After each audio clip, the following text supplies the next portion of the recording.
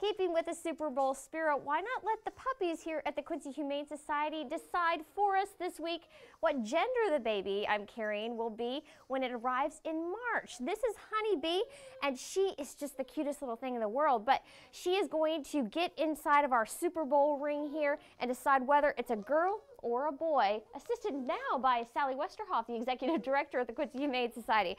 Okay, on your mark, get set. And go, Honeybee. Go, Honeybee. Which one will you choose?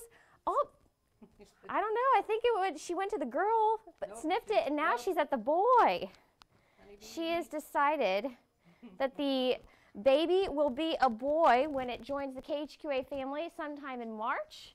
We're expecting in about a month and a half or so. Well, we want to talk about Honeybee. She is the cutest dog in the world. What kind of dog is this? Sally? Honeybee is supposedly a Beagle Blue Heeler mix. Oh, look at that face.